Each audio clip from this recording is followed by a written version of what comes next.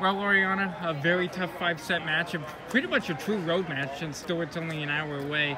And you closed the match with an ace. Walk me through that serve. Well, I kissed the ball and I was like, it's now or never. So I gave my everything, and the results came.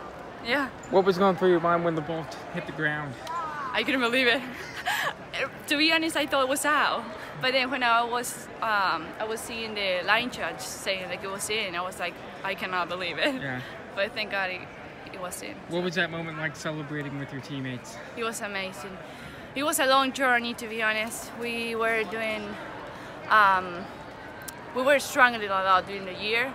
We have some ups and downs, and we came as a team together. We talked it through, and we won. Talk to me about those ups and downs. What kinds of ups and downs have there been? At the beginning of the year, the chemistry as a team wasn't there.